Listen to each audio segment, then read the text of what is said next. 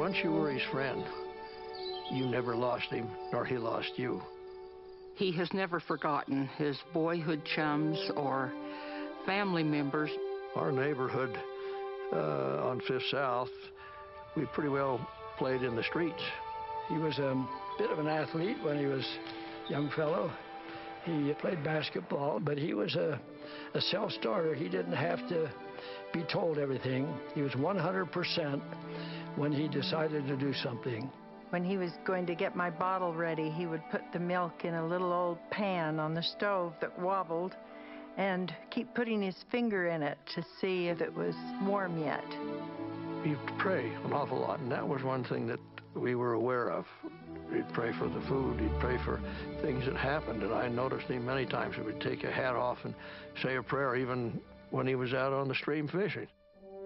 When President Monson was a very young bishop, I think one of the youngest in the church, he was 22 years old.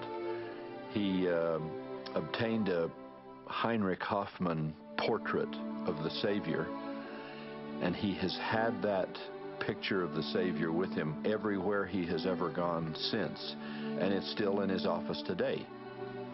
He loves the Master, and he follows the path of the Master. He walks the path of the Master.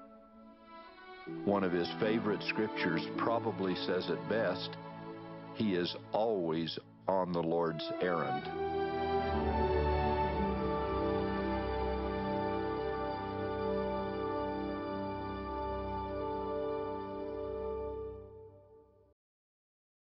My father was a hard worker. He worked 12 hours a day, 6 days a week. He was the provider. He put the money aside so that we could have an education. Sunday was my father's only day off, and I'm sure he would have enjoyed relaxing at home. But invariably he would say, "Come along, Tommy. Let's take Uncle Elias for a drive."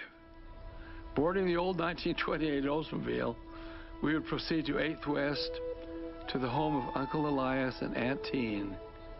I would wait in the car while Dad went inside.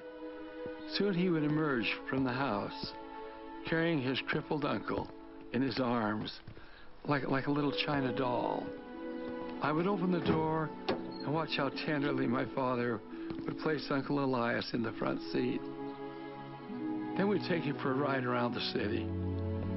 Dad never wanted any thanks for this service, but his lesson was not lost on me.